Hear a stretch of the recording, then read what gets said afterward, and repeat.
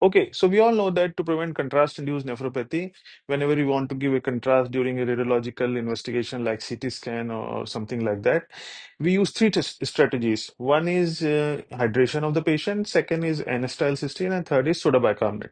So out of these, soda bicarbonate and N-acetylcysteine always have a controversial role, not very effective at times, but hydration is something which works according to the studies. So but how much is the dose and for how long we need to give the hydration? That is something you need to remember.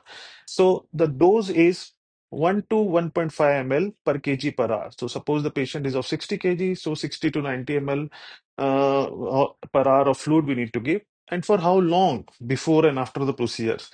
So the dictum is depending upon the severity and the urgency of investigation, before means 3 to 12 hours before the contrast we need to give this fluid. We need to start 3 to 12 hours before the procedure, and we need to continue the hydration 6 to 24 hours after the procedure, depending upon the patient cardiac status, urgency, and the type of contrast which is given.